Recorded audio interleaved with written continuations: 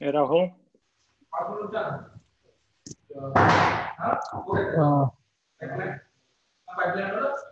Hey, Rahul. Hi. Can you hear me? Yes. Can you mute yourself? Yeah, right. I was just finding the mute option. I couldn't find it. Okay, thanks. Thank you. Hi, Karthik. Hi, Uma. I think the recording has already been started. Yeah.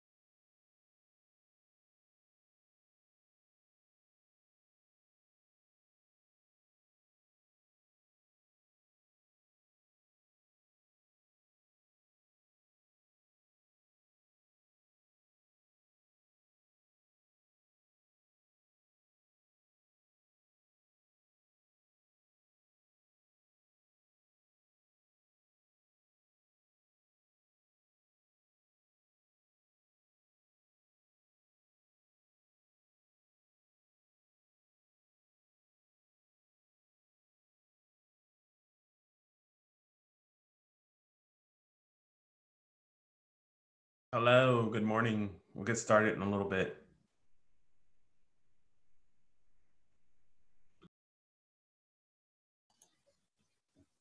Hi, good morning. Morning.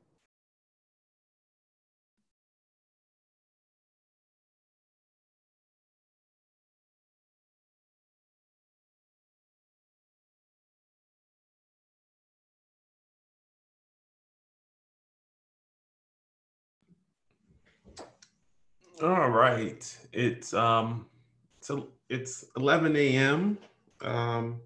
In the East Coast of the United States. So we'll get started at 11:02 just to let stragglers do what they do.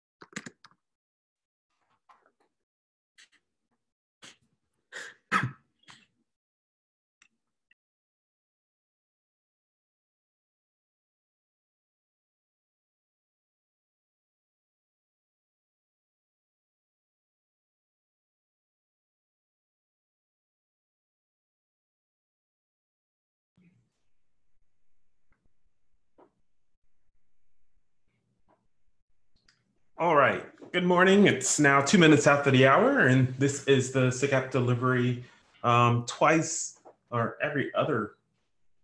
This is the SIG apps delivery meeting for October 23rd. Today, what we are going to do is have a few presentations and then some discussion around specs that we should be thinking about for SIG apps delivery, and then we'll do updates. Seeing that this meeting doesn't go all day, When we're giving the presentations, please try to keep them between 15 and 20 minutes. We will definitely chime in. So first up today is Uma. Are you here? Yes, this is me. Hi, All Brian. right. So Uma, the floor is now yours. All right. Can you see my screen? Yes, can. All right.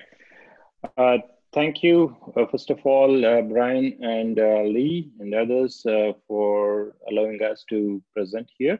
We are all happy to be here. When I say we, a bunch of people from the Litmus project. Our hope today here is to introduce Litmus, which is a chaos engineering project for Kubernetes. We were part of the chaos engineering group in CNCF, which was started by Chris A. last year. And looks like, Chris thinks that chaos engineering as an area is being now handled under this charter. So he recommended us to present here, and the hope here is we'll get a lot of coaching, feedback, mentoring, and also encouragement. That's our thought process. Today we have, along with me, I'm Uma Mukara, co-founder, COO of a company called MyData. We also have another project in cloud native data management, OpenEBS. And then this is the chaos engineering project that we sponsor. We're about 8 full-time members working on this project right now. And the community is starting to really grow. I'll talk about it in a little while. And I'll try to keep this presentation, my presentation, to about 10 minutes. And Karthik, who's the architect of this project, will chime in with a simple demo. With that, I just wanted to, put it there, the fact that, what we think is the alignment to SIG app delivery.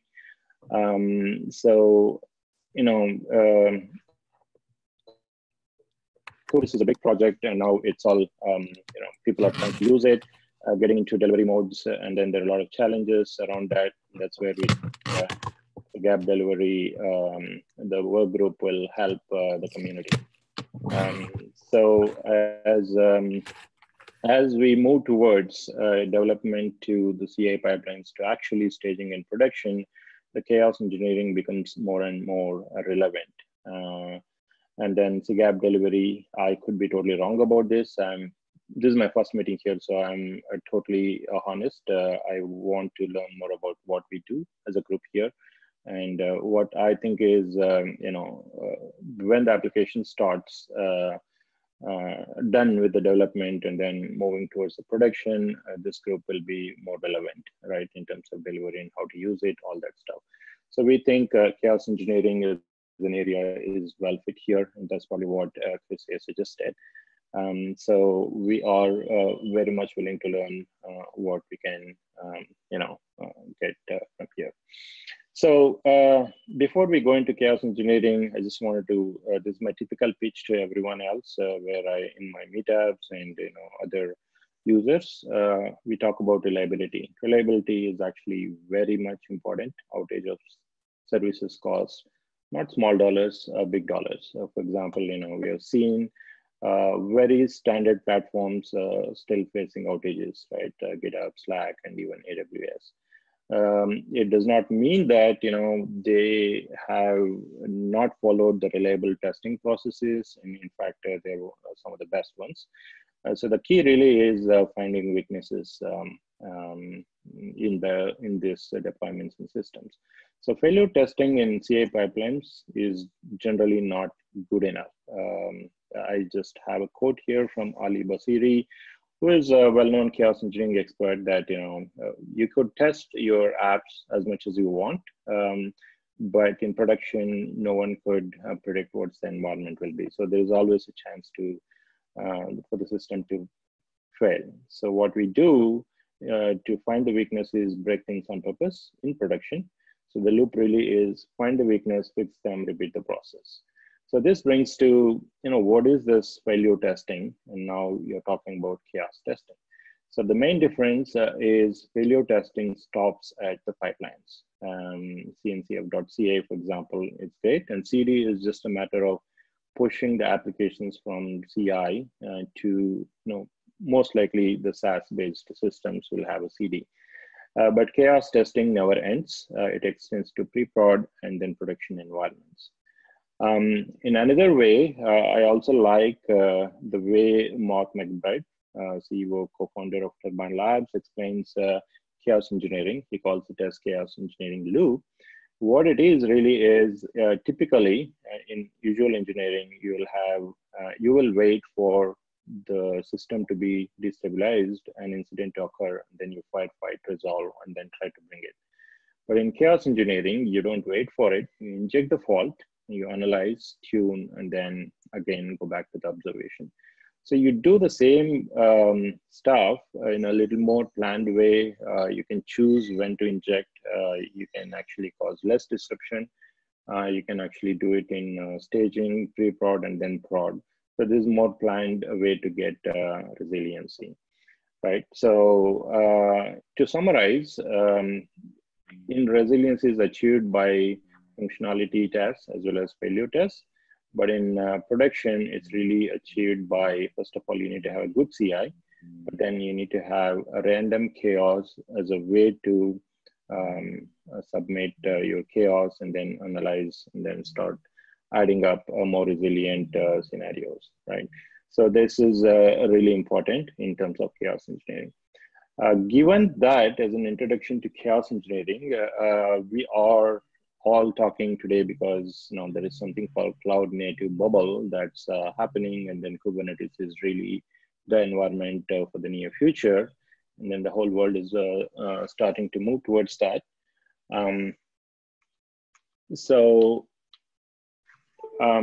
Now I had a chance to listen to Dan in a recent one of the conferences. I really liked it. The way he explains it, look, Kubernetes has really taken off, and it's about 35 million lines. The big project, which is Linux itself, is off of the code.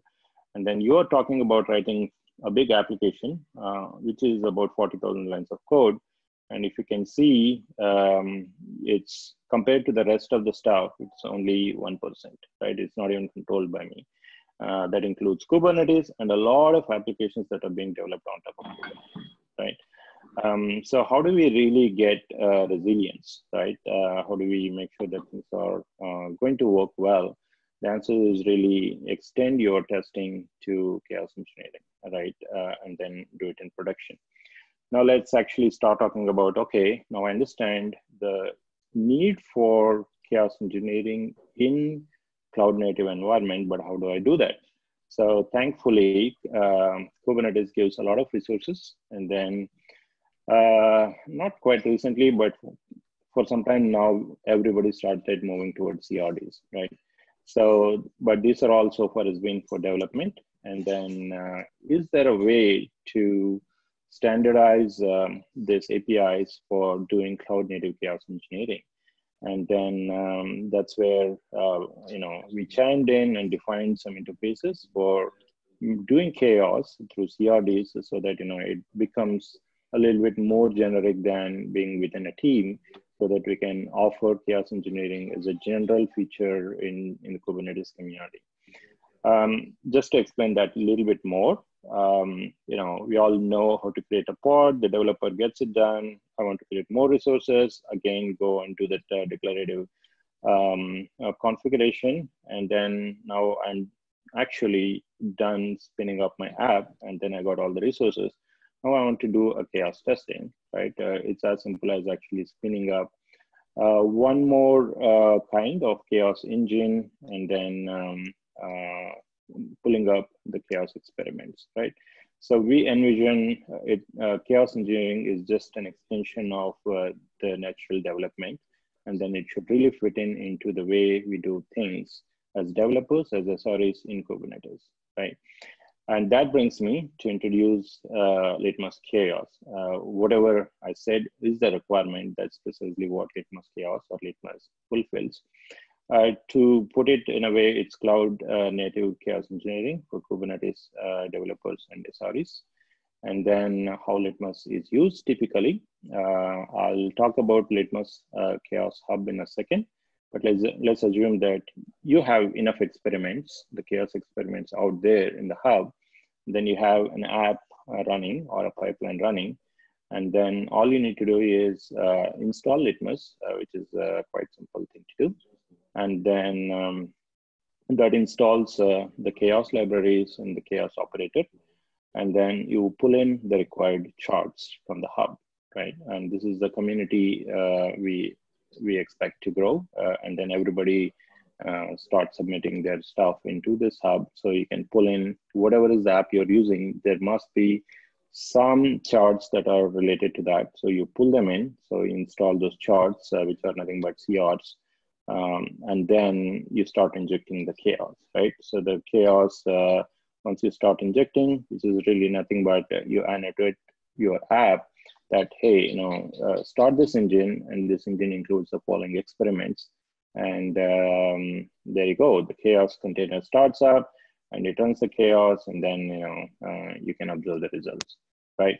Now it really brings to what is this chaos hub? You got a good operator framework, but I really need to have the experiments. And the big challenge that we faced is, as a team, we can do all that is needed, and we can involve community to develop the infrastructure.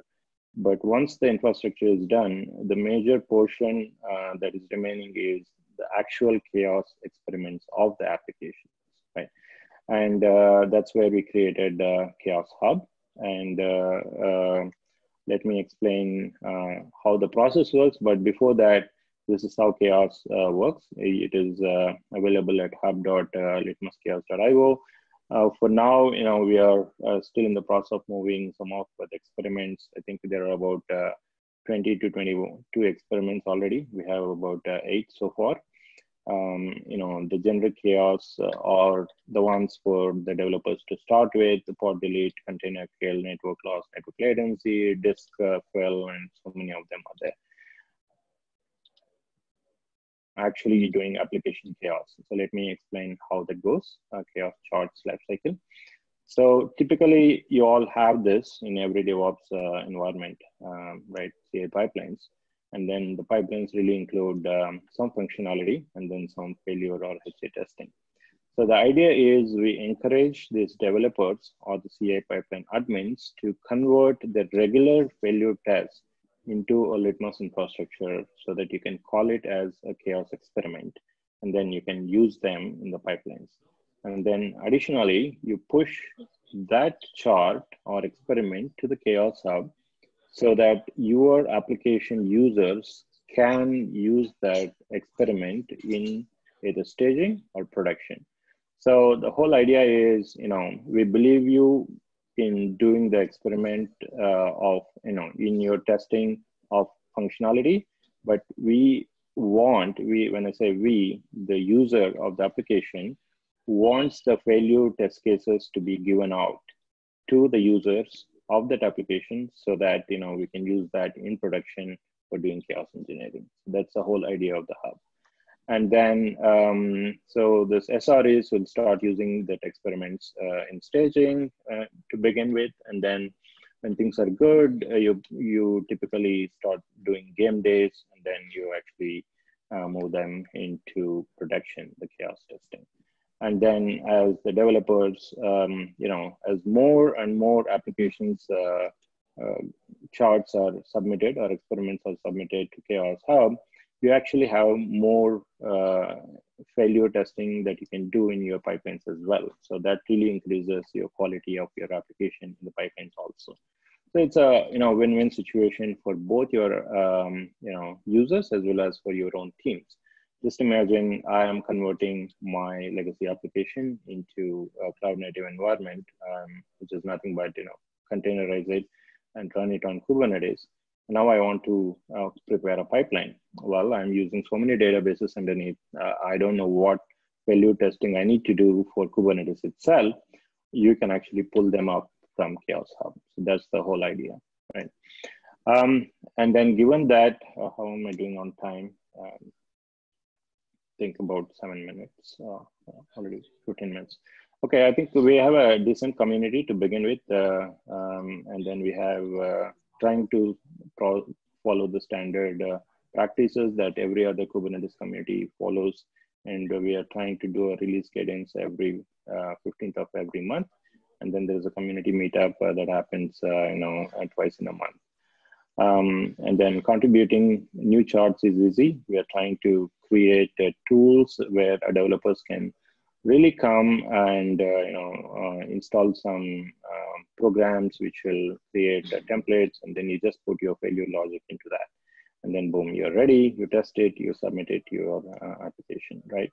And who's using it? In fact, Litmus is born out of the ETV testing that we have prepared for OpenEBS, which is the CNCF sandbox project. So what we did is, look, we have done a lot of ETV testing that our users can use, our OpenEBS users.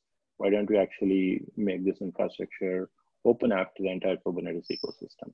So that's how it is. It's in production. I mean, the Litmus is in production in the OpenEBS community. A lot of users are now beginning to use these Litmus test cases of OpenEBS in their production environments, or at least in staging environments. And as you can see that there's a chaos test pipeline. This is now have a functionality test. And then for every commit of OpenEBS, now we run about 10 different chaos tests that are specific to OpenEBS, right? So something similar, anybody can construct the negative testing in the pipelines and then get benefited. And then we are really happy that some users are starting to pitch in. I think we have stated some issues. As part of the recent Oktoberfest, we were able to get in touch with some of the community members, and then they're in the process of writing these charts. Now, really what we want from this group is, give honest feedback where we can improve, as well as how to really spread the word. One idea was we can use Litmus just like how we are using in OpenEBS.ci. We can use Litmus as a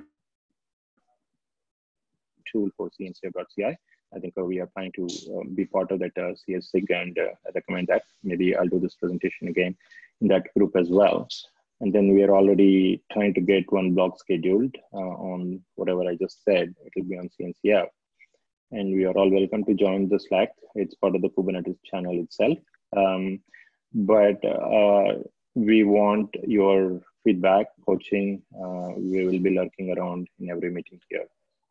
So given that, I don't know whether we have time for demo, probably not. We'll do the demo next time, but love to answer any questions.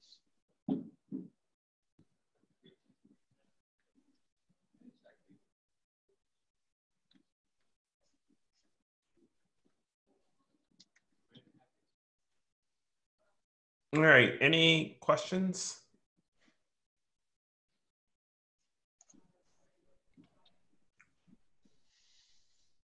All right, well, if there isn't, you can reach them probably through issues on your GitHub project.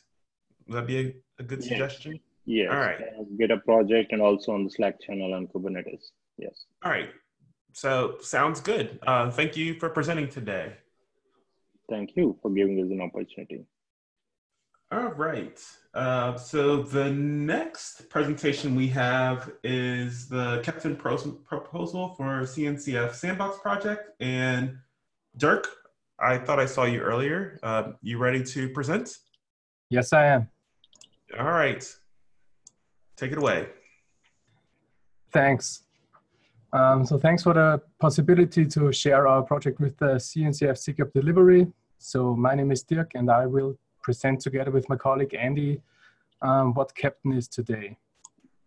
We want to discuss which problem we actually solve with Captain, how we solve it, then quickly run through the roadmap, the community ecosystem, and then to relations to other projects that are already part of the CNCF.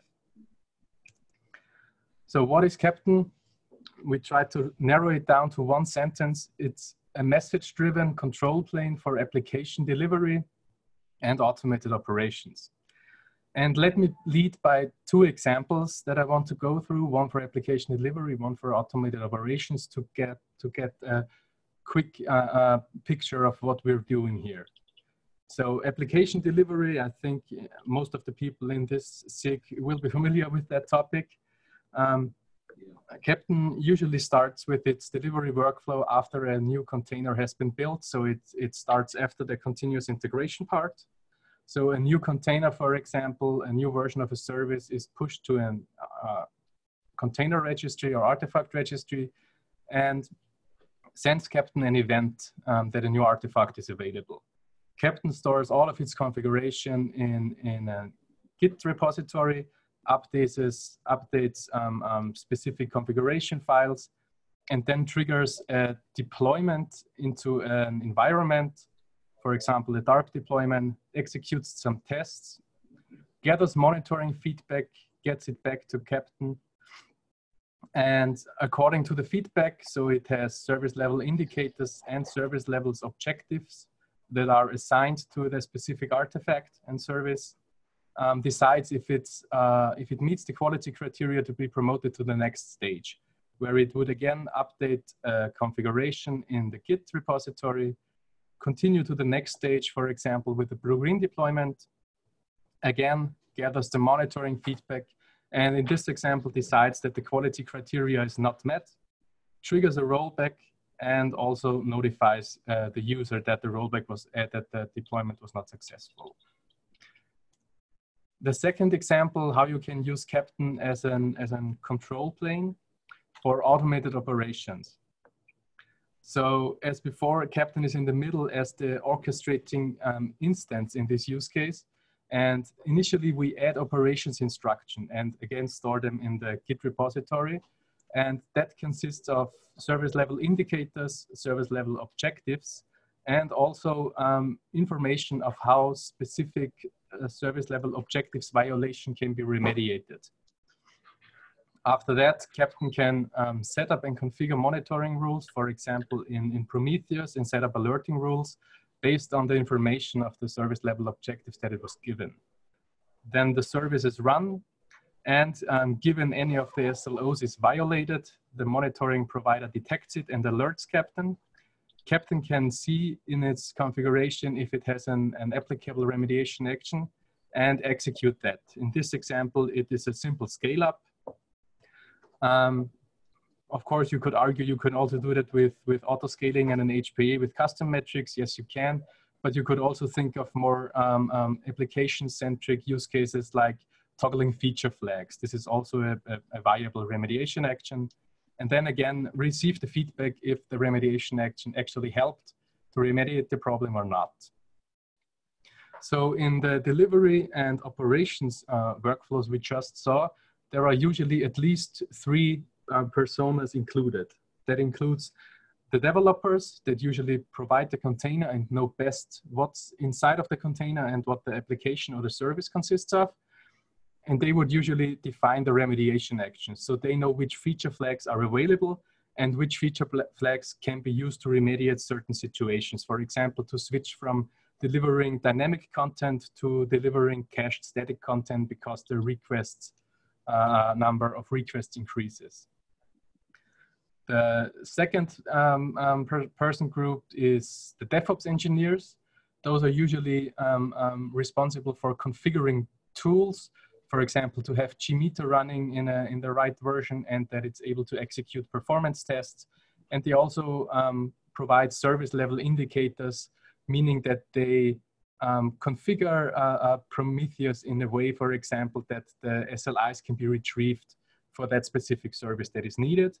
And last but not least, also site reliability engineers are often included. They usually define service level objectives on top of the service level indicators and define stages and processes. So historically, most of the work that these three people done together were done in pipeline files. And that actually leads us to which problem Captain will tries to solve or actually solves. So I think all of us have once in our lives written a CI/CD pipeline, and pipelines are a good thing for continuous integration. That's where it actually started out.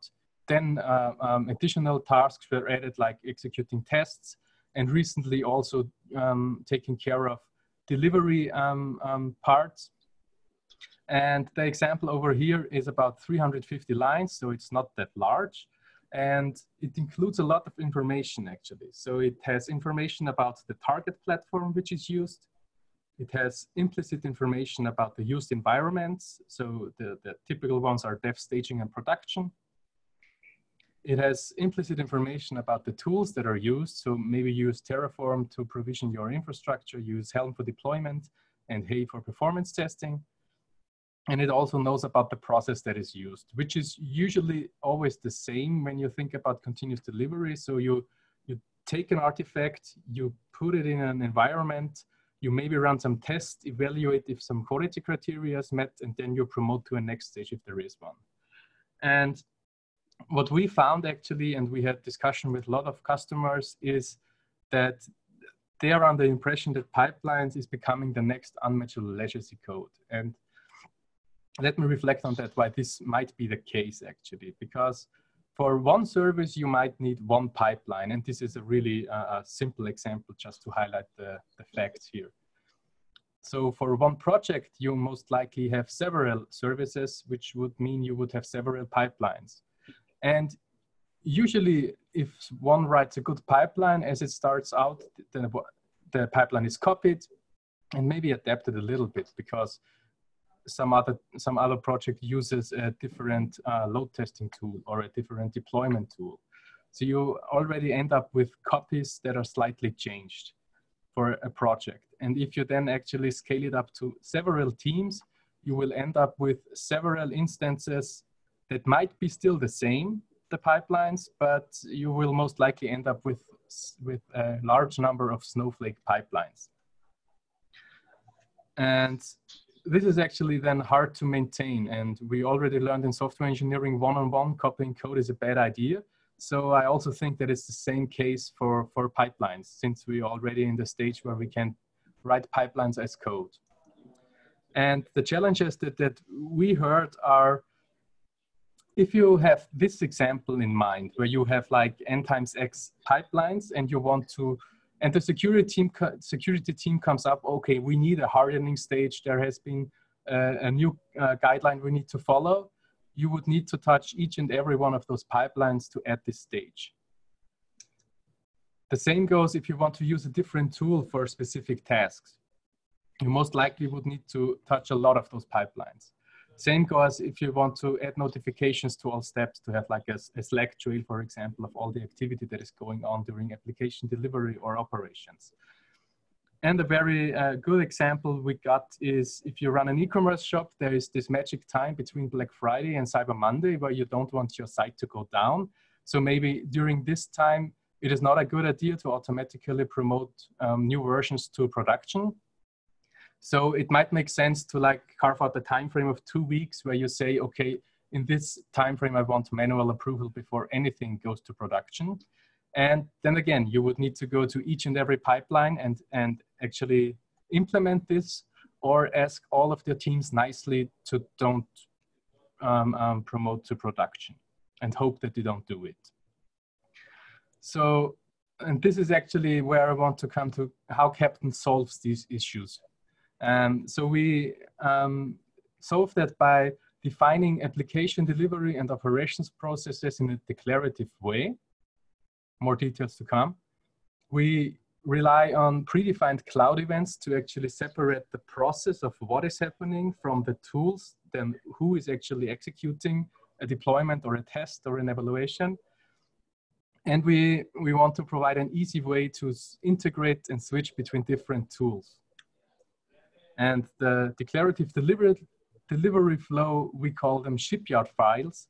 So instead of implicitly integrating that information into your pipeline files, have a shipyard file where you define the stages that you have and the different steps that are taken per stage that are usually built out of a deployment, a test, an evaluation, then a promotion. So this is really the recipe of what to do in which stages. The standardized way of communication is based on the Cloud Events project. And for each of the steps in each stages, Captain dispatches a cloud event to a PubSub's instance. So currently our PubSub provider is not. And the events decouple perfectly what the current task wants to accomplish from who should it accomplish. So you can also, since it's a PubSub implementation, have several listeners on one topic. So that's also pretty neat. And you get additional context information about the project that is operated or delivered right now. And we introduced the concept of a uniform, where you have a declarative way of defining the tools that you actually use to accomplish the tasks that are defined. So for example, Slack Trail service that listens to all topics in the PubSub implementation and just writes out the messages. You could include Argo CD, for example, for deployment, and JMeter for performance testing. So this is just an excerpt, of course. And coming back to the challenges that we faced before. So the challenges, Captain accepts those challenges and actually has a simple solution to all of them. So instead of manipulating all of your pipeline files, you add your stage in your shipyard file and you're basically done, because the delivery flow and the operation flow is actually, let's say it's decided at runtime what is done next. So once you update your shipyard file and you add a stage in the current delivery run, then the stage is already taken into account. Same goes for if you switch out tools in your uniform files, or if you add an additional tool for an additional event in your uniform file, or you can also change the approval strategy for the production stage in your shipyard file. So coming back to the key features of Captain, as already said, it's a message-driven control plane for the delivery and operations. Uses standardized cloud events for communication. We had it in the example. We have a GitOps built in, so we have all of the configurations stored in a Git repository. That also works when it's offline. So we had the situation that we had a GitOps approach that relied on GitHub being online, and then GitHub was down and nothing worked. So this is not a situation that we can live with. So we decided to have a local Git repository and just work with upstreams to various public Git instances. Captain is, I think, one of the first, at least open source project that enables automated operations. So really self-healing for applications that is based on SLIs, SLOs, and remediation actions. It works very well in multi-stage and multi-cluster scenarios. So usually you have a dev, a staging, and a prod environment, and usually these stages are individual Kubernetes clusters. So as opposed to operators, for example, if you use operators, you would need an orchestrating entity all over again, because operators over clusters don't work that well out of the box. We also have support for non-Kubernetes applications, so you can implement and integrate basically any tool that has an API. So as you saw the uniform services before, they get the cloud event and can translate that to whatever is needed to be accomplished. So it does not have to be a Kubernetes application or a Kubernetes service. And we of course have also observability built in. That means that each application delivery flow and operations flow, we have a UUID, a Captain context as we call it, that lets us then actually visualize a trace of what has happened in that specific application delivery flow or operations flow. And this is the first version of the visualization. It's not that fancy yet, but we already have plans for the next version to actually level up at this again. So the roadmap, what we actually want to achieve by participating in the CNCF and in the SIG app delivery is extending and collaborating on the cloud event specification. So there are two ways how Captain can integrate and orchestrate tools.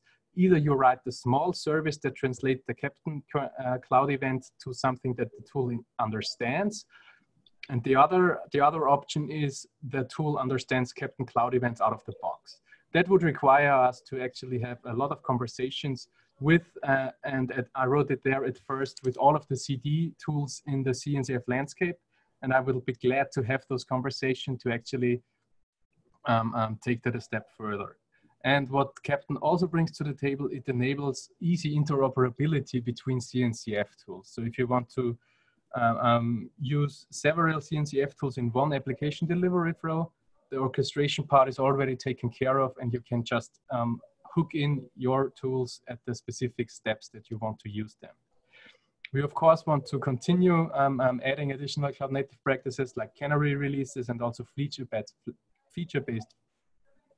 flag-based self-healing. There I see, of course, also especially in the self-healing space, a collaboration possibility with the guys from Litmos that just had a very good presentation. Thanks for that, by the way. So because self-healing works very well when there is chaos testing around, so you can actually test if your self-healing strategies work. We of course want to continue to improve the interface and also want to implement the W3C trace context. So you have the ability to visualize your application delivery flows and your operation flows with any trace context conform tool. We want to build out the support for the uniforms and like a Kapton's wardrobe service, which is like a service registry where you can look up what integrations for other tools and services have already been written for Kapton. And we want to improve self-healing. So how does Kapton map to the model of application delivery? I think the topic 1.5 can be seen as like an input to Kapton, where it's about the app configuration, app parameters. So I see Helm and customize a little bit in that space. And then it basically acts as an orchestration tool for all the topic 2 and topic 3 agendas. So how am I doing on time? 20 minutes. Okay. Let's see. You got about 5 more. 5 more. Okay.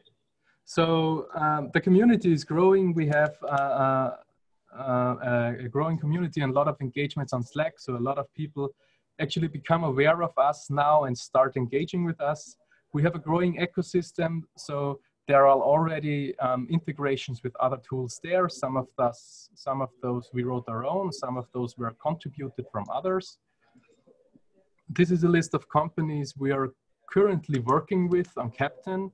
So this is a lot of, let's say there are banking in there, GSIs, SIs, and performance load testing with Neotis, for example, and also other workflow tools like XMatters are striving for an integration with Kapton and have actually already built one.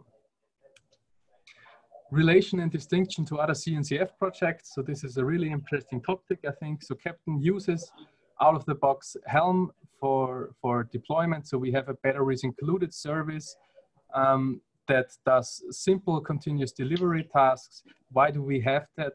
Because we want for people that want to try out Kapton to have an easy experience of trying it out and not having the need to configure 4 different projects to actually get the Kapton experience. Envoy is we used in conjunction with Istio for traffic routing with blue-green deployments. We use Prometheus as a monitoring provider, and we already had that we based cloud events our standard way of communication. The relation to the CD and observability space is a pretty clear one for me. So we want to build out integrations and collaborate on the cloud event specification. And of course, there are already existing workflow tools like Brigade, Argo Workflows, Tacton, Jenkins X. And there are certain differences to each of those tools that we can gladly discuss if you want to have more information on that. So if you actually have any questions and don't find the time to ask them now, please feel free to reach out on the Kapton Slack channel, join our community. So we also have bi-weekly community meetings, or write us an email or just create an issue in the GitHub project, as Brian pointed out earlier. And with that, I want to thank you for your attention and hope you consider Kapton as a CNCF sandbox project. All right, thank you, Dirk. Thank you. So we're coming up short on time, and we still have a couple of items that I want to go over today. And so next up on the list would be this says CNAB, OAM, OMS, any other specs to consider for simplifying app delivery. And what this brings up is actually a much larger topic, is that one thing that we need to do in SIG app delivery is start cataloging these specs, whether it be the 3 that are mentioned or others that might show up. We don't actually have the, so we're still new, we're a month or so into this real process. But what we need to do next on this process is solicit some volunteers to help catalog some of these views. I won't ask for it here because everyone isn't online, but I actually will send it out to the mailing list that before we think about considering these specs, let's create a catalog of these specs so we can know what we're talking about. And I'll make sure that we bring it up in our next meeting to show the status of that. And next up, is there any other updates that anyone here to know? And I can start off with, we did move our meeting calendar. If you follow the CNCF calendar invite, our next meeting is on November 6th. So just keep that in mind. And then the next 2 weeks from then, since we're moving to the 1st and the 3rd, would be on the 20th of November, but that will not happen. And we're going to cancel that meeting because that is during KubeCon / CloudNativeCon. So we will not be doing that one. Any other updates? Yes, and as Amy pointed out, it is already canceled. I just wanted to say it out loud. Do a follow-up in December on everything. Yes. So only one meeting for the month of November. Yes, but I wanted to also highlight something else that was brought up in Slack, and SIG app delivery is tasked with lots of different functions right now, and we want to make sure that we are showing the projects from the community, but also weighing that with other tasks that we're doing, like the documentation we did around the delivery definition. So we want to make sure that that everyone knows that we won't just be doing demos. We will be doing other things as well. And if you have things that you want to talk about, please update our agenda documentation, and we'll get that prioritized and scheduled. So that's all I have. Anyone else? I think I want to add more thing is that I think you guys might notice that there are a lot of projects right now they're presenting in the SIG application delivery. Well, I think it still needs some time to get formal feedback because we are still talking with CNCF TOCs to formalize the process, like what will be the next step, what will be the recommendation later or something. So I think it's still not finalized yet. So I think the project have presented in SIG app delivery may still wait for a few time before all of this stuff become finalized.